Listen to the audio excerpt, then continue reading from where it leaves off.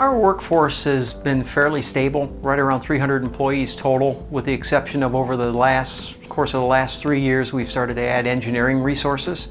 I'm safe to say that I'm probably overstaffed in my skilled workforce, and I challenge any company in the area to be able to say that. Everybody I have is a journeyman, but 75% of them are graduated apprenticeships using Northwest State. We retain about 90–95% of apprenticeships that we grow and turn into journeymen. I can't say enough about the apprenticeship program. What we've been able to do is through CTS, they have the repertoire of classes that we can send people to, engineers, people from the floor as needed. We're always going to them. We've done electrical training, we've done Microsoft Project, Excel, basic training, negotiation training. It's worth putting the time and effort into them. I think it's something that's valuable to me.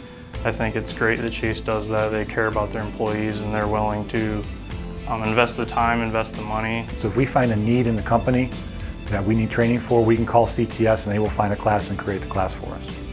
The national standard for electrical safety in the workplace mandates that everybody needs to be retrained every 3 years. So we partnered with Northwest State and CTS to come on site to train all of our engineers, maintenance people, and supervisors.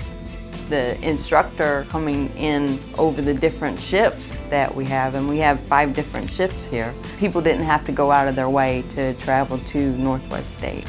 It freed up a lot of resources here. I mean, it comes down to it.